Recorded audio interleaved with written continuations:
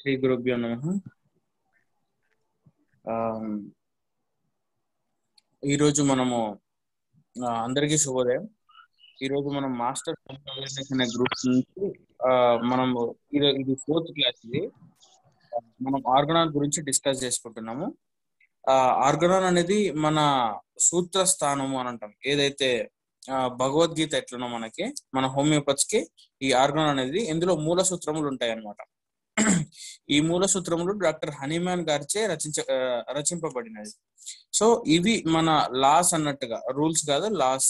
Loss అంటే ఇవి change చేయడానికి రావు ఇంకోసారి, అంటే ఆ విధంగా రాయబడినవి.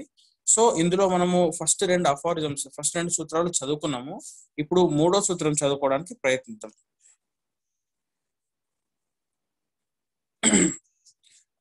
అందరికి వినిపిస్తుందా, అర్థమవుతుందా? ఫైన్.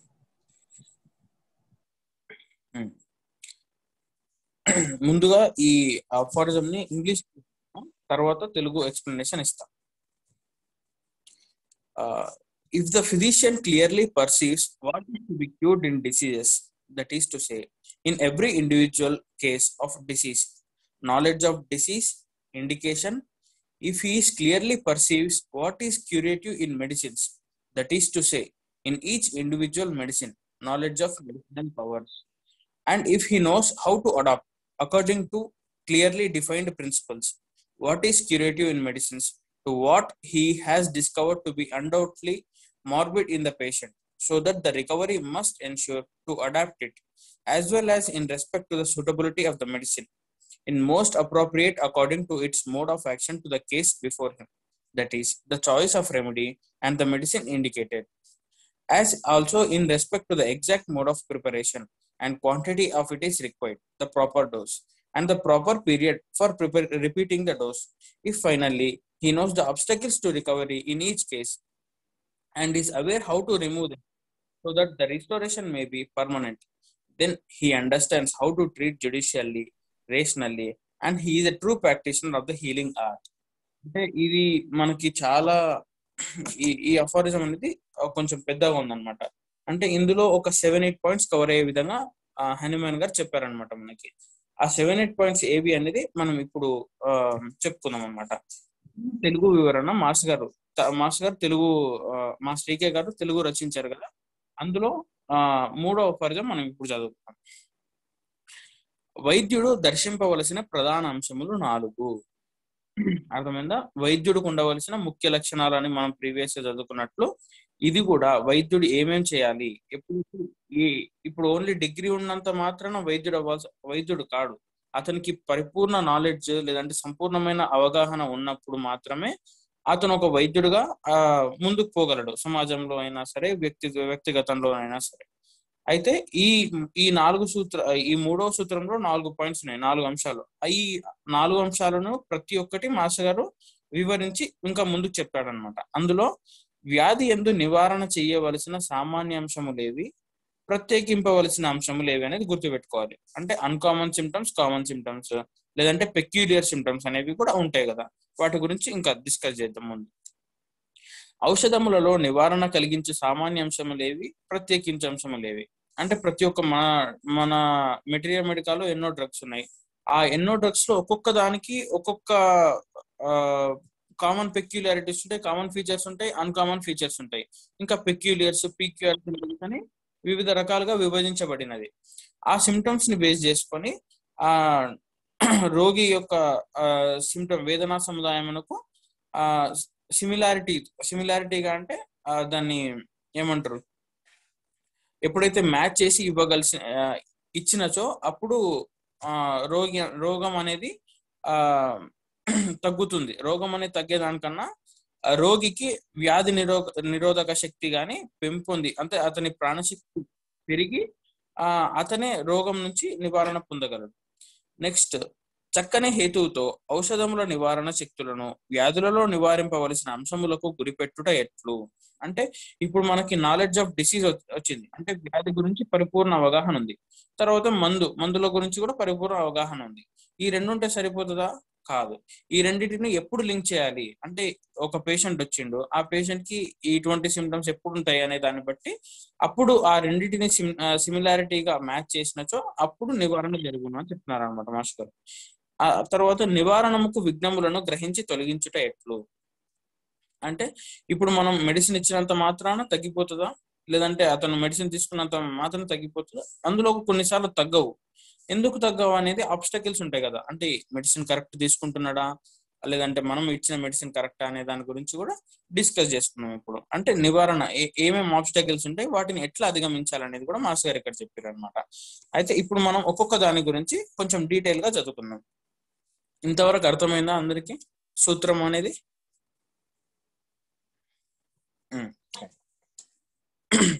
అయితే the knowledge of physician has to possess అంటే, ఒక ఫిజిషియన్ ఉన్నాడు అనుకోండి, ఒక డాక్టర్ ఉన్నాడు, అతనికి ఏ విధమైనటువంటి నాలెడ్జ్ ఉండాలి అని మాస్టర్ గారు చెప్తున్నారు అనమాట ఇక్కడ. అంటే ఇందులో ఒక 7-8 పాయింట్స్ మనం డిస్కస్ చేసుకోవడానికి సబ్ హెడ్డింగ్స్ పెట్టుకుందాం. అందులో నాలెడ్జ్ ఆఫ్ డిసీజ్ అంటే, ఒక రోగం యొక్క పరిపూర్ణ అవగాహన ఉండాలన్నమాట. అంటే ఇప్పుడు రోగాలు ఎన్నో రకాలుగా ఉన్నాయి, సిమిలర్ గా ఉండే రోగాలు కూడా ఉంటాయి.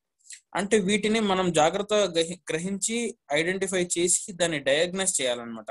అంటే ఒకవేళ కొన్నిసార్లు ఇది ఇన్వెస్టిగేషన్స్ అవసరం ఉంటే ఇన్వెస్టిగేషన్స్ కూడా చేసి వాటి ద్వారా ఆ రోగం అనేది కంప్లీట్ గా డిసైడ్ చేయాలన్నమాట, ఏది అనేది ఇంతకి. అండ్ చేసిన తర్వాత మనము సపోజ్ ఫర్ ఎగ్జాంపుల్ మధుమేహం అనే రోగం తీసుకున్నాం. ఇక్కడ మాస్టర్ గారు కూడా అదే ఎగ్జాంపుల్ చెప్పారు. ఆ మధుమేహం అనే రోగం ఉంది కదా, రోగం అని అంటే అది ఒక డిసీజ్ అనేది కాకుండా అదొక లైఫ్ స్టైల్ గా మారిపోయింది అనమాట ఇప్పుడు.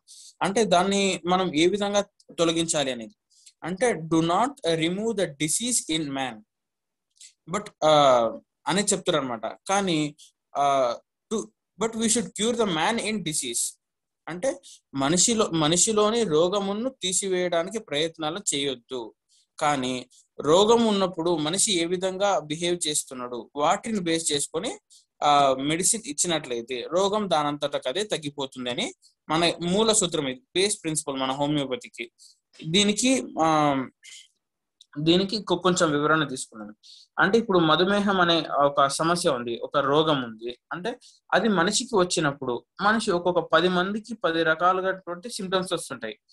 అది ఒకే మధుమేహము 10 మందికి వచ్చినప్పుడు, ఇప్పుడు ఫర్ ఎగ్జాంపుల్ కరోనా తీసుకుందాము. కరోనా ప్రతి ఒక్కరికి ఒకే సిమ్టమ్ ఇవ్వలేదు కదా, దగ్గు, జలుబు, శ్వాసకోశ ఇబ్బందులు, ఒక్కొక్కరికి ఒక రకమైన ఇబ్బందులు వచ్చినాయి వాటి వాటి మయాజం అనుగుణంగా అని చెప్తున్నారు కదా.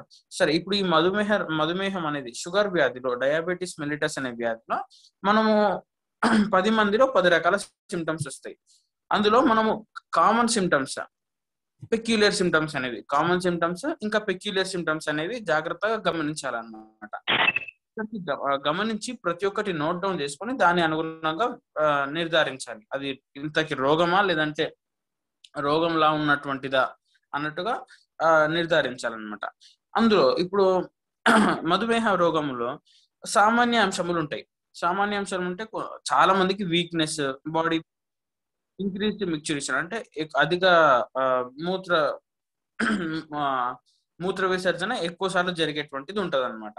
అంటే ఇవి జస్ట్ కామన్ సిమ్టమ్స్, ఇవి మధుమేహ లక్షణాలు ఉన్న ప్రతి ఒక్కరిలోనూ ఇవి ఉండే కామన్ సిమ్టమ్స్. ఇవి కాకుండా ఇంకా అన్కామన్ సిమ్టమ్స్ అనేది మనం చూసుకోవాలి. ఈ కామన్ అంటే ఏంటి, ఇంకా షుగర్ లెవెల్స్ అనేది కూడా, బ్లడ్ లో షుగర్ లెవెల్స్ కూడా ఎక్కువ ఉంటాయి. దాన్ని బేస్ చేసుకొని, కేవలం ఈ రిపోర్ట్స్ బేస్ చేసుకొని మాత్రమే మనం అతనికి మధుమేహం ఉందనేది నిర్ధారిస్తాం. అదే కదా. అంటే ఇప్పుడు ఇది కామన్ సిమ్టమ్స్, ఇవి అందరిలోనూ ఉన్నటువంటివి. ఇప్పుడు అందరికి ఒకటి ఇన్సులిన్ ఇచ్చుకుంటూ పోతే అది క్యూర్ అనేది జరగదు, ఎప్పటికీ జరగదు.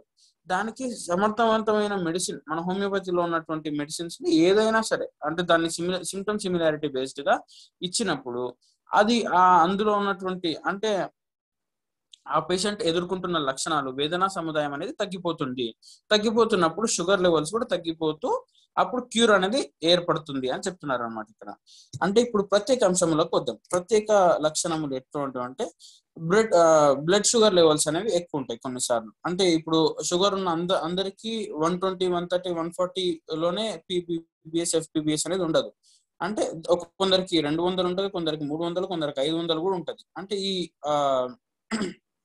ఏమంటారు, ఈ లెవెల్స్ అనేవి, షుగర్ లెవెల్స్ అనేవి అందులో ఇప్పుడు మళ్ళీ నెక్స్ట్ కామన్ సిమ్టమ్స్ లో బాడీ పెయిన్స్ అని అనుకున్నాం కదా. అదే అన్కామన్ పెక్యులర్ దగ్గరకు వచ్చేవరకు, ప్రత్యేక అంశముల దగ్గరకు వచ్చేవరకు బాడీ పెయిన్స్ ఏ విధంగా ఉంటున్నాయి అంటే ఇందులో నోట్ చేసుకోవాల్సిన అంశములు ఏవి అంటే ఉత్ప్రే ఉపశమనము, ఉత్ప్రేరకము అంటే మొడాలిటీస్ అనేవి ఉంటాయి అన్నమాట. ఎప్పుడెప్పుడు ఎక్కువ అవుతున్నాయి, ఎప్పుడెప్పుడు తక్కువ అవుతున్నాయి అనేది కూడా గమనించుకోవాలి మనము. అంటే ఆ వ్యక్తి ఏ విధంగా అయితే చూపిస్తున్నాడో ఆ వ్యక్తిని అడగొచ్చు మనం, అంటే ఎప్పుడు నీకు బాడీ పెయిన్స్ అనేవి, ఎప్పుడు శరీర నొప్పులు అనేవి పెరుగుతున్నవి అని అడిగినప్పుడు చెప్తాడు అనమాట. ఆ పేషెంట్ ఏం చెప్తాడు, నాకు తిరిగినప్పుడు లేదంటే కొద్దిసేపు నిల్చొని పని చేస్తే ఎక్కువైతాయి సార్ అని అంటుంటాడు అనమాట. లేదంటే పడుకొని కాళ్ళు చేతులు ఒత్తించుకుంటే లేదంటే నేనే ఒత్తుకుంటే తక్కువ ఉంటాయి కాళ్ళ నొప్పులు, పడుకున్నప్పుడు నా పైన ఒక 4 దిండ్లు పెట్టుకుంటే తక్కువ ఉంటది, బరువు పెట్టుకుంటే తక్కువ ఉంటది, ఎప్పుడైనా ఇప్పుడు కుడి దిక్కు నొప్పులు వేస్తుంది అనుకోండి, కుడి దిక్కి ఒత్తి పడుకుంటే బాగుంటది, ఉపశమనం కలుగుతుంది అని చెప్పాడు అనుకోండి. లేదంటే ఇంకా నాకు చల్లగాలిలో మంచిగా ఉంటది, కొంచెం వేడిగున్నా రూమ్ బయటికి పోయినా కానీ నాకు విపరీతమైన ఆయాసం అవుతుంది, విపరీతమైన వీక్నెస్ వస్తుంది అని చెప్పారనుకోండి. ఇవి అన్కామన్ సిమ్టమ్స్ అనమాట. ఇవి అందరికీ ఉండవు. 10 మంది డయాబెటీస్ పేషెంట్, 10 మంది మధుమేహ పేషెంట్లు తీసుకున్నా ఇది ఒక అన్కామన్ సిమ్టమ్ గానే మిగిలిపోతుంది. దీన్ని పెక్యులర్ సిమ్టమ్ అని మనం అనుకుంటున్నాము. తర్వాత అందరికి ఇంక్రీజ్డ్ మిక్చర్ యూరినేషన్ అంటాం. అంటే మూత్ర విసర్జన ఒక మామూలు వ్యక్తిలో 10 సార్లు ఉంటాయి ప్రతి రోజుకి, వీళ్ళలో 20-30 సార్లు ఉంటది. అంటే ప్రతిసారి ఉండాలని లేదు, ఇది ఒక కామన్ సిమ్టమ్స్ గైడ్ చేసుకున్నప్పుడు మనం ఇంక్రీజ్డ్ యూరినేషన్ అనేది. ఇప్పుడు ఈ ప్రత్యేక లక్షణములకు వచ్చినప్పుడు నాకు కేవలం రాత్రి ఇంటికి వచ్చినప్పటి నుంచే ఎక్కువ అవుతుంది సార్ యూరినేషన్ అని అంటాం. అంటే రాత్రి 9 గంటల నుంచి పొద్దున 6 గంటల వరకు ఒక 10 సార్లు లేచింది అనుకోండి, అంటే అది అన్కామన్ సిమ్టమ్ అనమాట. అందరికీ అలా ఉండదు, కొందరికి డే టైమ్ యూరినేషన్ ఉంటుంది, కొందరికి యూరినేషన్ ఉండకుండా నార్మల్ గానే ఉంటది. అయినప్పటికీ బ్లడ్ షుగర్ లెవెల్స్ అనేవి ఎక్కువ ఉండడం చేత అతనిని డయాబెటిక్ గానే నిర్ధారిస్తున్నాము. తర్వాత వీక్నెస్ అని అనమాట. వీక్నెస్ అంటే చేతగాకపోవడం, నిస్త్రాణ, నీరసం అని అంటాం కదా. అది కూడా ఒక్కొక్కరికి ఒక్కొక్క విధంగా ఉంటది. అంటే ఎప్పుడు ఉంటది అని అంటే నేను ఇంటికి వచ్చినప్పుడు లేదంటే కొద్దిగా పని చేసినప్పుడే నాకు విపరీతంగా వీక్నెస్ ఉంటుంది సార్. నేను ఒక చిన్న బిందె లేవట్టి ఇక్కడ పైన పెట్టిన అనుకోండి, లేదా ఒక వాటర్ బాటిల్ తెచ్చినప్పటికీ నాకు విపరీతంగా ఆయాసం అవుతుంటది. కానీ ఇంతకుముందు అట్లా లేకుంటే, ఈ మధుమేహం రాకున్నప్పుడు నేను ఒక 4-5 బిందెలు పని చేసేవాడిని, 4-5 గంటలు పని చేసేవాడిని, అయినప్పటికీ నాకు ఏంది అంత ఇబ్బంది కలగకుండా ఉంది. కానీ ఇప్పుడు ఇలా ఉంది అని చెప్తుంటారు అనమాట. ఇది చెప్తున్నప్పుడు వీటిని మనం గ్రహించాలి. అంటే సామాన్య అంశములేవి, ఇంకా ప్రత్యేక అంశములేవి అనేది గ్రహించాలి. అంటే ఒక ఫిజిషియన్ కి, ఒక డాక్టర్ కి ఉండవలసిన లక్షణములు ఏవంటే నాలెడ్జ్ ఆఫ్ ద డిసీజ్. అంటే ఒక డిసీజ్ అనేది, ఒక రోగం అనేది ఎప్పుడు వచ్చింది మన శరీరంలో, అసలు రోగమా కాదా, వాటి యొక్క కామన్ సిమ్టమ్స్, పెక్యులర్ సిమ్టమ్స్ అనేవి మనం గ్రహించగలగాలి, వాటిని సపరేట్ చేసుకోగలగాలి అని చెప్తున్నారు అనమాట. ఇది ఫస్ట్ ఆప్షన్ అనమాట, ఫస్ట్ అంశం అనేది. Next knowledge of medicinal powers అనేది చెప్తారు అనమాట. ఇంతవరకు అర్థమైందా ఫస్ట్ అంశం అంతా అందరికి? సరే, ఇప్పుడు నెక్స్ట్ సెకండ్ ఆప్షన్ పోదాం అనమాట. ఇక్కడ నాలెడ్జ్ ఆఫ్ డ్రగ్స్ లేదా మెడిసిన్స్. మన మెటీరియల్ మెడికాలో దాదాపుగా 3300 నుంచి 4500 డ్రగ్స్ వరకు ఉన్నాయి. అంటే ఇవి అన్ని కూడా వెల్ ప్రూవ్ డ్రగ్స్, కొన్ని వెల్ ప్రూవ్ కానటువంటివి ఉన్నాయి. అంటే ఇవన్నీ కూడా ఒక డాక్టర్ కి, ఒక ఫిజిషియన్ వీటన్నిటి యొక్క సంపూర్ణ అవగాహన ఉండాలి అని చెప్తున్నారు అనమాట. ఎప్పుడు ఉండాలి అంటే ఇది ఒక 4.5 సంవత్సరాలు, 5.5 సంవత్సరాలు చదివితే రాదు. అంటే ఇది జీవితాంతం, ఇంకా మనం లైఫ్ లాంగ్ దీని గురించి చదువుకోవాల్సినటువంటివే. దీని గురించి నేర్చుకుంటూ ఉంటే ప్రతిరోజు ఒక్కొక్క కొత్త అంశం వస్తుందని మనం ప్రతిరోజు డిస్కస్ చేస్తున్నాము. ఈ క్లాసెస్ స్టార్ట్ చేయడానికి ఉద్దేశం కూడా చంద్రమోహన్ గారిది అదే. అంటే మనం ఎన్నిసార్లు చదువుకున్నా కొత్త కొత్త ఆప్షన్స్ వస్తుంటాయి, కొత్త కొత్త ఒపీనియన్స్, అంశములు వస్తుంటాయి. వీటన్నింటిని కూడా మనం జాగ్రత్తగా గ్రహించుకుంటూ, నోట్ చేసుకుంటూ వీటి గురించి పరిపూర్ణ నాలెడ్జ్ అనేది తెచ్చుకోవాలి అని చెప్తున్నారు అనమాట. అంటే ప్రతి ఒక్క డ్రగ్ గురించి పూర్తిగా తెలుసుకోవాలి. అంటే అందులో ఉన్నటువంటి కామన్ సిమ్టమ్స్, అంటే ప్రత్యేక లక్షణములు, సామాన్య లక్షణములు, ఇంకా ఉత్ప్రేరకములు, మొడాలిటీస్, ఉపశమనములు, ఇవన్నీ కూడా తెలుసుకుంటూ ఉంటే అటువంటి పేషెంట్ వచ్చినప్పుడు మనము ఇవ్వడానికి ఉంటది అనమాట, మెడిసిన్ ఇవ్వడానికి ఉంటది. అంటే ఇప్పుడు మనము ఎలా తెలుసుకోవాలి ఇవన్నీ అంటే, ఫర్ ఎగ్జాంపుల్ ఇప్పుడు ఒక పేషెంట్ మోకాళ్ళ నొప్పులు లేదంటే జాయింట్ పెయిన్స్ అనేది వచ్చింది అనుకోండి, పేషెంట్ రిమాటిక్ పెయిన్స్ అని అనుకుంటాం. అంటే ఒక పెయిన్ అంటే ఇందులో జస్ట్ కేవలం మనము అలోపతి లాగా పెయిన్ కిల్లర్స్, అసిక్లోఫినాక్ ఇవన్నీ ఇచ్చుకుంటూ పోలేము. ఎందుకంటే వాళ్ళు 10 రకాలుగా సిమ్టమ్స్ అనేది వేదన సముదాయం అనేది చూపిస్తూ ఉంటారు అనమాట. అందులో ఒక పేషెంట్ వచ్చేసి కాళ్ళ నొప్పులు పడుకుంటే ఎక్కువైతాయి అంటాడు, ఇంకో పేషెంట్ తిరుగుతుంటే ఎక్కువైతుంటాయి అంటాడు, ఇంకో పేషెంట్ కొంచెం ఇట్లా బరువు ఉంటేనే మంచిగా ఉంటది అని అంటుంటారు. కొందరికి ఓన్లీ ఎడమకాలు, కొందరికి ఓన్లీ కుడికాలు, కొందరికి ఏమో కుడి పక్కన స్టార్ట్ అయ్యి ఎడమ పక్కకి రేడియేట్ అవుతుంటది, కొందరికి ఎడమ పక్క స్టార్ట్ అయ్యి కుడి పక్క రేడియేట్ అవుతుంటది. ఈ విధంగా ఒక 10 మంది ఉంటే 10 మందికి ఆస్టియోఆర్థరైటిస్ అని నిర్ధారించినప్పుడు ఒక్కొక్కరికి ఒక విధమైన సిమ్టమ్ ఉంటది అనమాట. వాటిని గ్రహించి ఆ సిమ్టమ్ బేస్డ్ గా దానికి తగ్గట్టున్న డ్రగ్ ను చూసుకోవాలి అని చెప్తాను అనమాట. ఇప్పుడు రిమాటిక్ పెయిన్స్ అని వచ్చినప్పుడే మనం రస్టాక్స్ ఇచ్చుకుంటూ పోవద్దు అనమాట. రస్టాక్స్ లేదా బ్రయోనియా ఇలా కొన్ని ఉన్నాయి అనమాట. యాక్టియాస్పికాటా, యాంటిమ్క్రూడ్ అనేవి, బెంజోయిక్ యాసిడ్ అనేవి కొన్ని డ్రగ్స్ ఉన్నాయి. వీటన్నిటిని కూడా గుడ్డిగా ఇవ్వకుండా ప్రతి ఒక్క దాని గురించి, అంటే రస్టాక్స్ లో ఏ విధమైన మొడాలిటీస్ ఉన్నాయి, బ్రయోనియాలో ఏ విధమైన మొడాలిటీస్ ఉన్నాయి అని జాగ్రత్తగా గమనించాలి అని చెప్తున్నారు అనమాట ఇక్కడ. అంటే తర్వాత వీక్నెస్ అని వస్తే ఈ రకమైన యాసిడ్ రెమెడీస్ కానీ, ఫాస్ఫరస్ కానీ, ఆర్సనిక్ ఆల్బు కానీ ఇలా ఇచ్చుకుంటూ పోవడం ఇది కరెక్ట్ కాదు. అంటే ఆ ఫిజిషియన్ కి పరిపూర్ణ నాలెడ్జ్ అనేది, డ్రగ్ గురించి పరిపూర్ణ నాలెడ్జ్ అనేది లేదు. ఆ పరిపూర్ణ నాలెడ్జ్ లేకపోతే ఎన్నో విధాలుగా ఫెయిల్ అయ్యే అవకాశాలు ఉన్నాయి. అంటే అతను పేషెంట్ కి డ్రగ్ ఇస్తున్నప్పటికీ పేషెంట్ కి రిలీఫ్ చెందకపోగా కొన్నిసార్లు అగ్రివేషన్స్ కూడా వస్తుంటాయి అని చెప్తున్నారు అనమాట. ఈ విధంగా మనం డ్రగ్ యొక్క పూర్తి నాలెడ్జ్ ఉంటే మాత్రమే మనము ఒక ఫిజిషియన్ గా, ఒక డాక్టర్ గా ఆవిర్భవించవచ్చు అని చెప్తున్నారు అనమాట. ఇంతవరకు అర్థమైందా సెకండ్ పాయింట్? అంటే ఫస్ట్ పాయింట్ మనం డిస్కస్ చేసుకుంది ఏది అంటే నాలెడ్జ్ ఆఫ్ డిసీజెస్. నెక్స్ట్ వచ్చేసి నాలెడ్జ్ ఆఫ్ మెడిసినల్ పవర్స్, అంటే డ్రగ్స్ గురించి పరిపూర్ణ అవగాహన తెలుసుకున్నాం. ఇప్పుడు next methods of application of drug knowledge to the disease knowledge. అంటే ఇక్కడ మనకుంది అంటే ఒక డ్రగ్ గురించి తెలుసు, ఒక డిసీజ్ గురించి తెలుసు. అంటే ఈ రెండింటిని కూడా ఎప్పుడైతే మనము ఎట్లా అప్లికేషన్ చేయాలి అనే దాని గురించి కూడా తెలియాలన్నమాట. అంటే మందులు ఎప్పుడు ఈ ఒక 10 రకాల వేదనా సముదాయం ఉన్నప్పుడు, అంటే ఒక వేదనా సముదాయంలో 10 రకాల సిమ్టమ్స్ ఉన్నప్పుడు ఆ 10 రకాలు ఉన్న సిమ్టమ్స్ మెటీరియా మెడికాలో ఉన్న సిమిలర్ డ్రగ్ కి ఇచ్చినట్లయితే, సిమిలర్ డ్రగ్ ని చూస్ చేసుకొని ఆ రెండింటిని బేస్ చేసుకొని సిమిలర్ గా అతనికి పొటెన్సీ నిర్ధారించి, డోసేజ్ నిర్ధారించి ఇచ్చినప్పుడు మాత్రమే అతనికి తగ్గుతుంది. అందులో మనం చూస్ చేసుకున్నటువంటి ఆప్షన్ ఏది అంటే హోమియోపతి. హోమియోపతిలో లా ఆఫ్ సిమిలర్స్ అనేది ఉంటది అనమాట. లా ఆఫ్ సిమిలర్స్ అంటే కేవలం అంటే ఈ బ్రయోనియాలో ఉన్న సిమ్టమ్స్ కి పడుకుంటే తక్కువ అవుతుంది, పని చేస్తే ఎక్కువ అవుతుంది అనే సిమ్టమ్ బేస్ చేసుకొని, అంటే ఇది ఒక్కటే కాదు ఇంకా ఉన్నాయి. ఈ సిమ్టమ్ ని బేస్ చేసుకొని పేషెంట్ కూడా అదే సిమ్టమ్ వ్యక్తపరిచినట్లయితే ఆ రెండిటికి సిమిలారిటీ ఉంటే మాత్రమే ఇవ్వాలి. అంటే ఇప్పుడు పేషెంట్ కి ఏమో తిరుగుతుంటే మంచిగా ఉంది, తిరుగుతుంటే నొప్పులు అనేవి తక్కువ అవుతున్నాయి అన్నప్పుడు మనం బ్రయోనియా ఇండికేట్ చేస్తే అది తప్పు అవుతుంది. ఎందుకంటే బ్రయోనియా పేషెంట్ లో పడుకొని ఒత్తుకుంటే మాత్రమే తగ్గుతుంటుంది అని చెప్తున్నారు అనమాట. అంటే ఇది వెల్ ప్రూవ్ డ్రగ్స్, ఇది మనం కొత్తగా కనిపెట్టాల్సిన అవసరం లేదు. ఆల్రెడీ మనకి హనీమాన్ గారు ఇంకా చాలా మంది గొప్ప వ్యక్తులు మనకు ప్రూవ్ చేసి ఇచ్చారనమాట. కేవలం మనం application of knowledge of drugs to the diseases అనేది మనం గ్రహించాలి. అంటే ఎప్పుడెప్పుడు ఏ విధమైన నాలెడ్జ్, ఏ విధమైన సిమ్టమ్స్, ఏ విధమైన రెమెడీకి ఇచ్చినప్పుడు అది లా ఆఫ్ సిమిలర్స్, అంటే సిమిలర్ గా ఉన్నప్పుడు మాత్రమే, అంటే ఒక చేతి ఈ చేతి ఈ రెండు ఇట్లా సమానంగా ఉన్నప్పుడు మాత్రమే ఇది ఒక ఇండికేటెడ్ రెమెడీ అవుతుంది. ఇట్లా ఉన్నప్పుడు లేదంటే ఇట్లా ఇండికేట్ కాదు.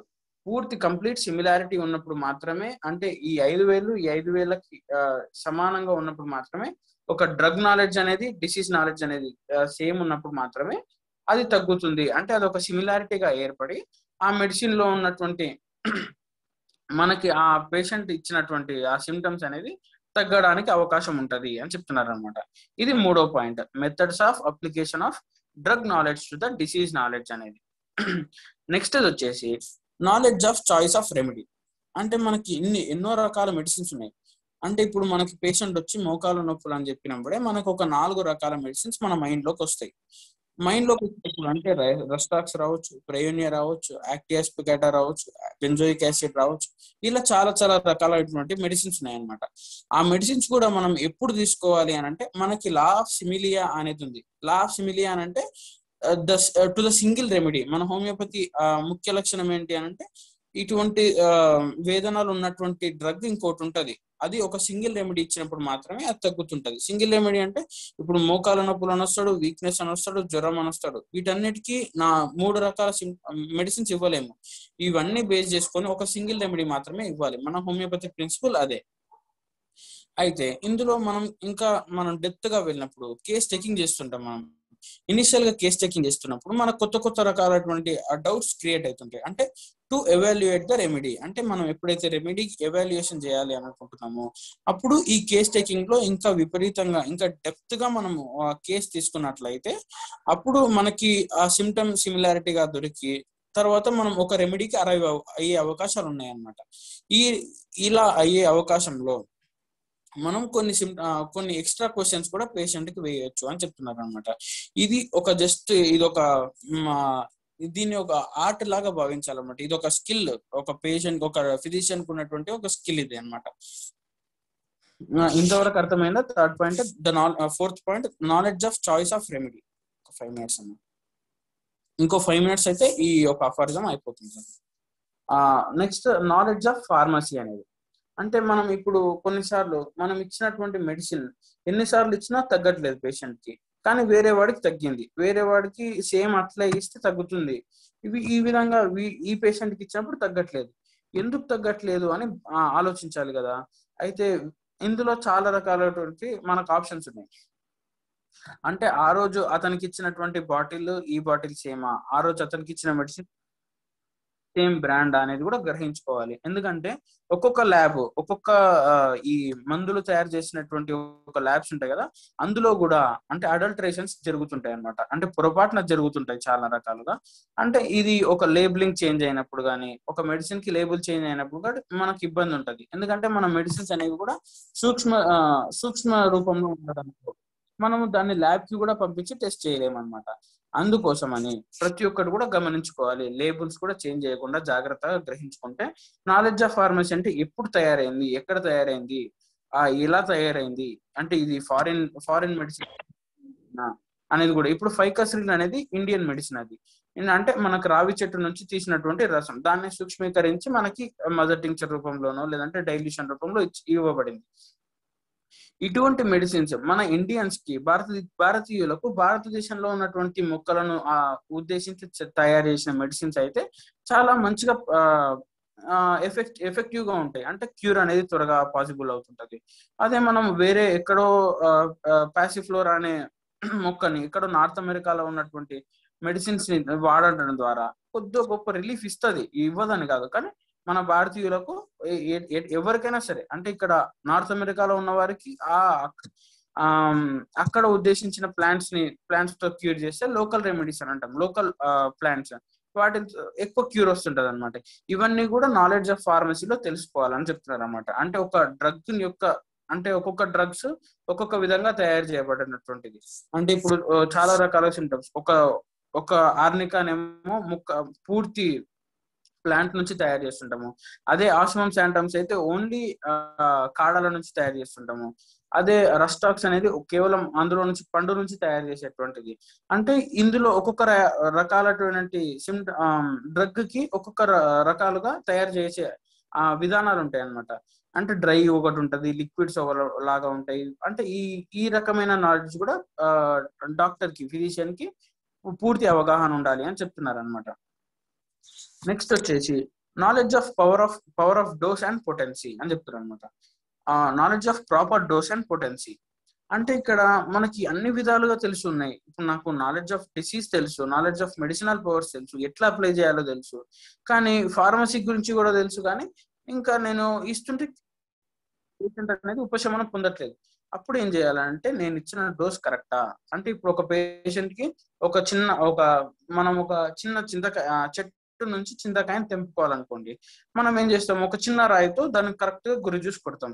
అంతేగాని పెద్ద బండరాయిని లేపి ఇట్లా వేయలేం కదా చింత చెట్టు పైకి.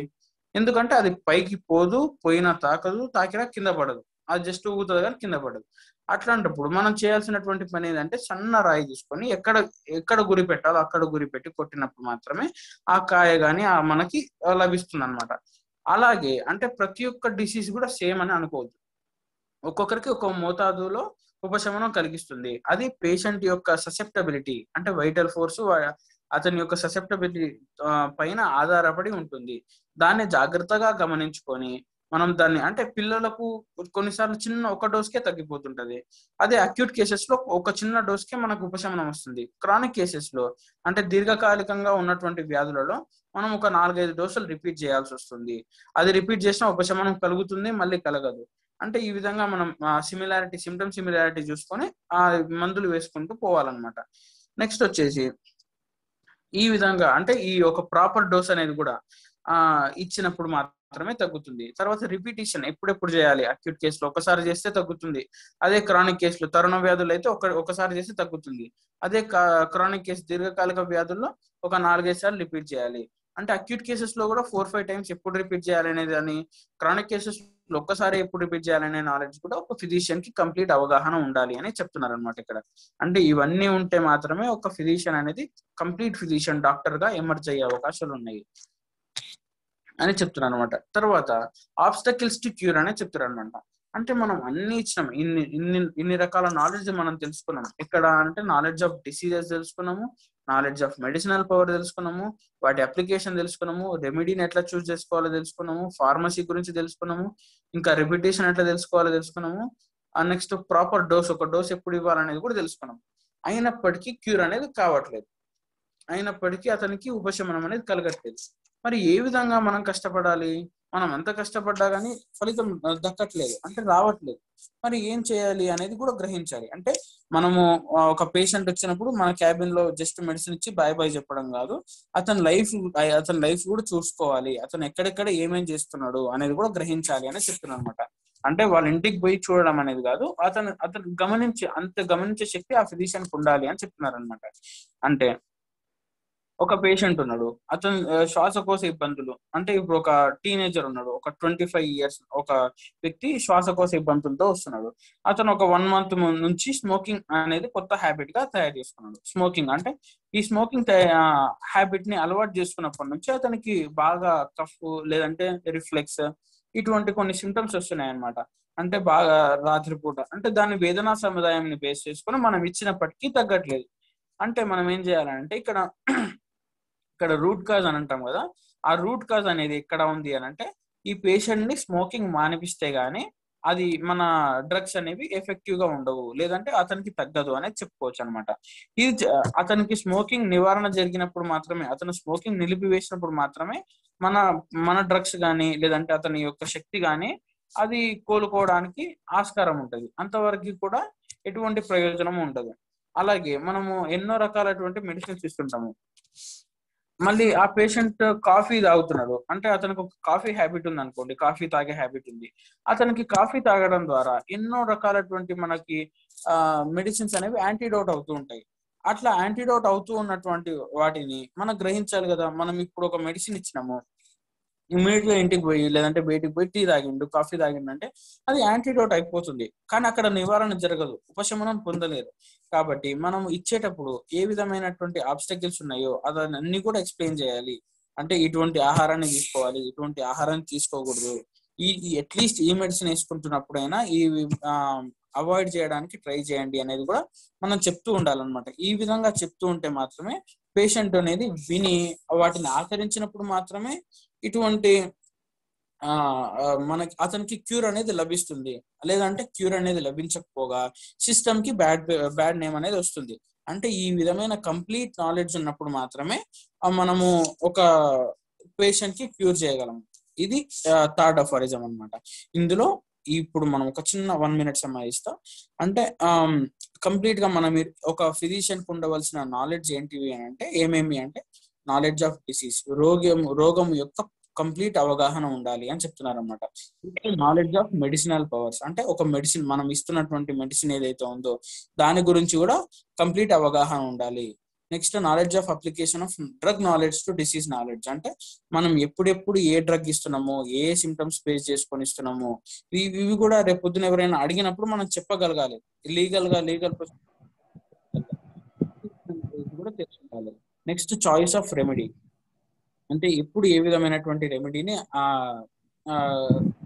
పేషెంట్కి ఇవ్వగలగాలి. నెక్స్ట్ నాలెడ్జ్ ఆఫ్ ఫార్మసీ, అంటే ఎప్పుడు ఏ విధంగా తయారైంది, దాన్ని ఏ విధంగా మనం పేషెంట్కి ఇవ్వాలి అనేది కూడా జాగ్రత్తగా గమనించుకోవాలి అని చెప్తున్నారు అనమాట. Next repetition of dosage and proper dosage, అంటే ఒక డోస్ ని ఎప్పుడు రిపీట్ చేయాలి, ఎప్పుడు రిపీట్ చేయకూడదు అనేది కూడా కంప్లీట్ అవగాహన ఉండాలి. ఇంకా knowledge of obstacles to cure, అంటే మనకి ఎదురవుతున్నటువంటి సమస్యల గురించి కూడా అవగాహన ఉండాలి. ముందు ముందు ఏమేమి రావచ్చు, వాటిని ఎట్లా అధిగమించాలి అనేది గురించి కూడా తెలియదు మనకి రావాలన్నమాట. ఇంతవరకు అర్థమైందని అనుకుంటూ భావిస్తూ నాకు ఈ అవకాశాన్ని ఇచ్చిన డాక్టర్ చంద్రమోహన్ గారికి మీ అందరికి కూడా ధన్యవాదాలు తెలుపుకుంటూ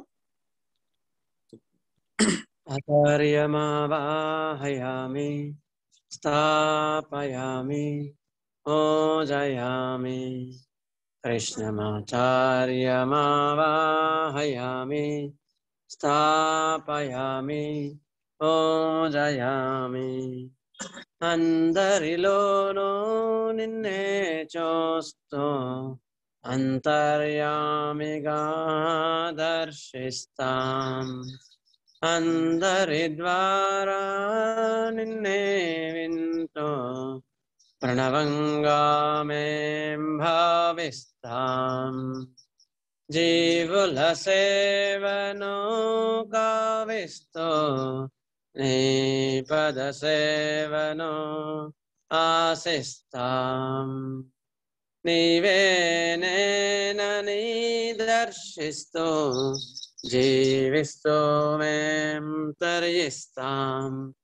ఆచార్యమావాహయామి స్థాపయామి పూజయామి కృష్ణమాచార్యమావాహయామి స్థాపయామి పూజయామి.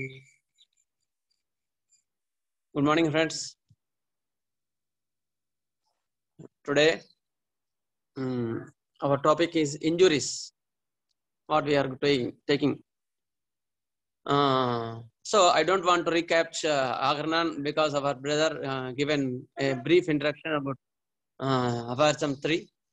So we'll directly go to the injuries chapter today. Okay. Injuries, what we learned in the previous session. What we learned.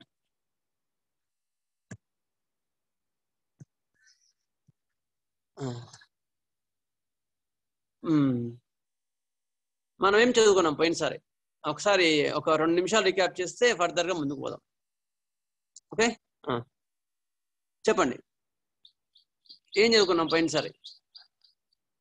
దెబ్బలు, వాటికి బ్లడ్ క్లాట్ అవుతుంటే ఏం చేయాలి కదా, దానికి యాంటీసెప్టిక్ ఏం ట్రీట్మెంట్ ఇవ్వాలి, ఎక్స్టర్నల్ అప్లికేషన్ ఇవ్వాలి, ఏం చేయాలి అని మనం పోయినసారి చదువుకున్నాం. కముకు దెబ్బలు, లోతు లేని గాయాలు, లోతుగా ఏర్పడిన గాయాలు చెప్పాము. అయితే కముకు దెబ్బలు రక్తస్రావంతో కూడిన గాయాలకు సంబంధించి ట్రీట్మెంట్ చెప్పడం జరిగింది sir. Exactly, good.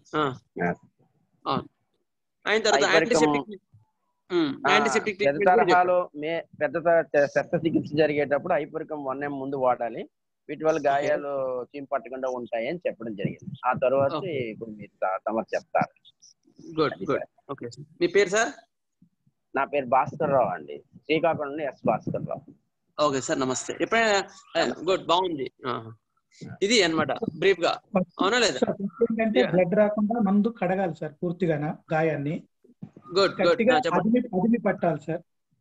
Okay, good. అదిమి పట్టాలి. అది అంటే ఆ పేక మీద తగిలితే పేక పట్టుకోవడం కాదండి, మామూలుగా దెబ్బ ఎక్కడైతే తగిలింది అక్కడ పట్టుకోవాలి.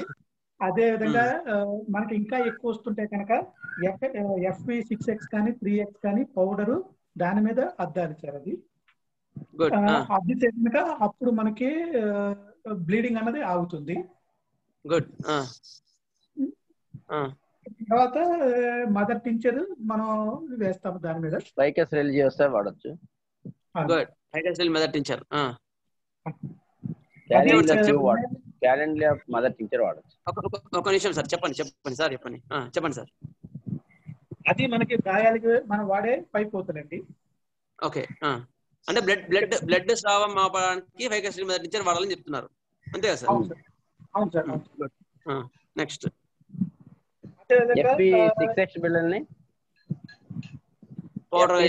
బిళ్ళల్ని పౌడర్ చేసి క్యాలెండర్ మదర్ టించర్ లో కలిపి కూడా రాయొచ్చు అన్నారు. ఇలా 2-3 సార్లు రోజు చేయాలి.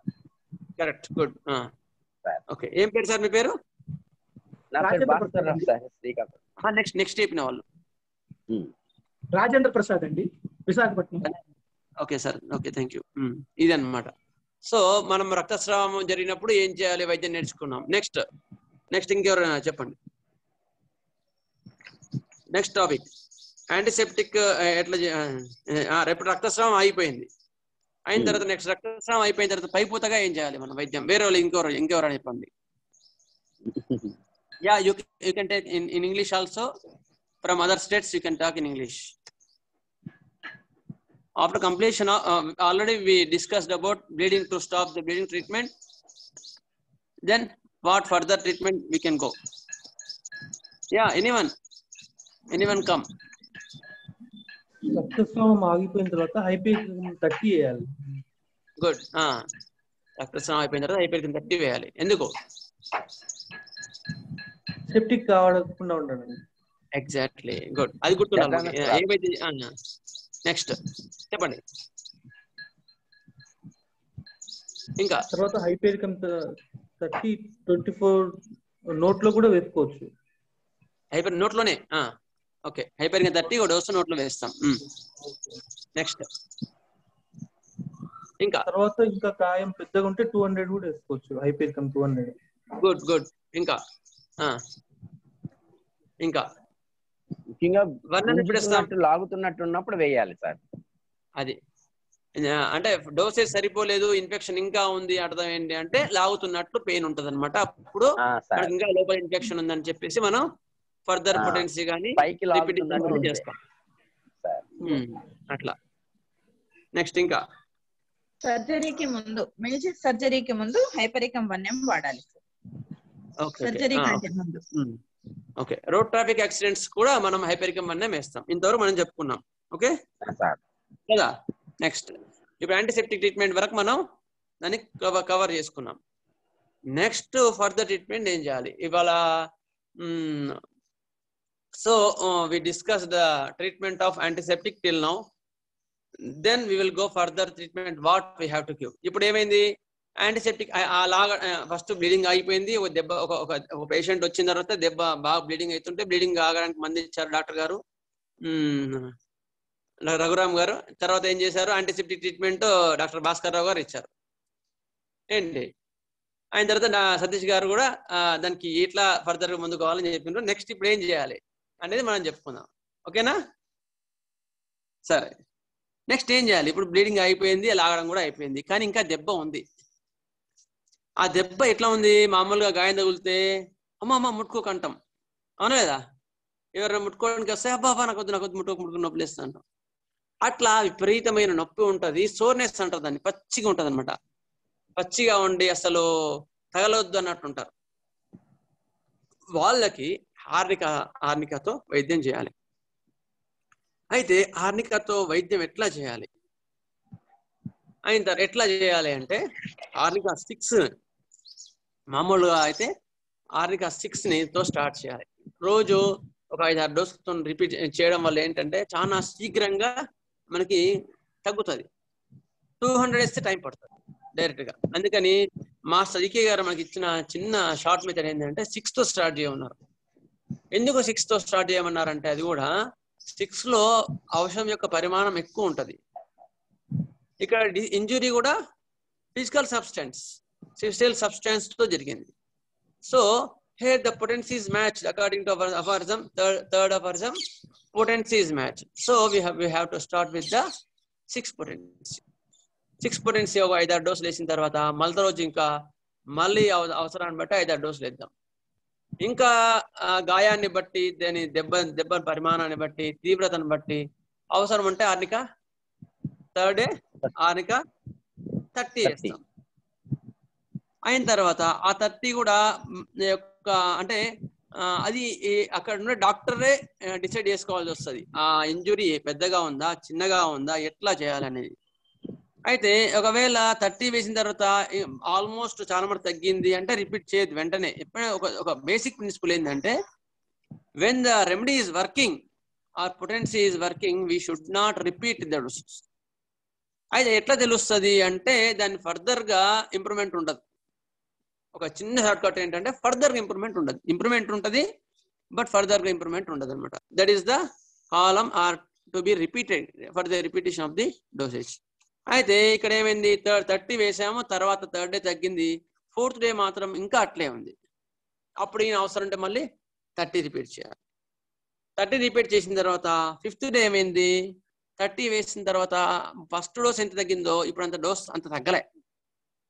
ఫస్ట్ భలే తగ్గింది సార్, మొన్న ఇచ్చిన భలే తగ్గింది సార్, కానీ ఇంకా బాగా ఉంది సార్ అంటాడు నొప్పి. అప్పుడు ఫిఫ్త్ డే నిన్న ఇచ్చిన తర్వాత అంత తగ్గలేదు సార్ అంటాడు. అంటే పొటెన్సీ ఈజ్ ఎగ్జాస్టెడ్, పొటెన్సీ సరిపోలేదని గుర్తు. అప్పుడు ఏం చేయాలా 200 వేయాలి. ఆర్నిక్ అమాన్ 200 ఒక డోస్ ఇస్తే మనకి ఫర్దర్గా ఇంప్రూవ్మెంట్ వస్తుంది. అయిన తర్వాత అవసరాన్ని బట్టి 200ని 1-2 డేస్కి ఒకసారి 3 డేస్కి అయిన తర్వాత మళ్ళీ అవసరం అంటే ఇంకో డోస్ వేసుకుంటే క్లియర్ అయిపోతుంది, ఆ మొత్తం మానిపోతుంది. ఇట్లా మనం వైద్యాన్ని చేసుకోవాలి. అయిన తర్వాత ఈ ఇందులో ఏమైనా డౌట్స్ ఉంటే ఒక్కసారి ఎవరైనా ఉంటే అడగండి ఆర్నికాలు, ఎందుకంటే ఇది మేజర్ రోల్. అందుకోసం మిమ్మల్ని అడుగుతున్నాను నేను. అందరికి అర్థమైందంటే ఒక క్షణంలో మళ్ళీ ముందుకు వెళ్ళిపోతా. ఎవరు అడిగేలు ఉంటే వెంటనే అడగండి. ఆర్నిక 6x 3 days వరకు వాడాలి. 6C it is not X. మీకు పోయినసారి పొటెన్షియల్ చెప్తాను కదా, సరే తర్వాత చెప్తానండి. 6X గాను 6C. సికి ఎక్స్కి చాలా డిఫరెన్స్ ఉంటుంది. ఎక్స్ అంటేనో దశాంశ పద్ధతి, సి అంటేనేమో శతాంశ పద్ధతి. అందులో సెంటిసిమల్ స్కేల్ అంటారు, దాన్ని డెసిమల్ స్కేల్ అంటారు. ఇందులో 6C వాడతాం. అయిన తర్వాత 5-6 times వేసుకోవచ్చు. అవును వేయచ్చు. 30 మాత్రం ఒకటే డోస్. 30 మాత్రం ఒకటే డోస్. ఎందుకంటే ఒకటే డోసు, అది ఒకటే డోస్తోనే తగ్గిపోతుంది. ఒకవేళ ఫర్దర్ గా తగ్గపోతే మళ్ళీ 30 నెక్స్ట్ డే కానీ ఆ నెక్స్ట్ డే కానీ రిపీట్ చేయొచ్చు అవసరం ఉంటే, అవసరాన్ని బట్టి.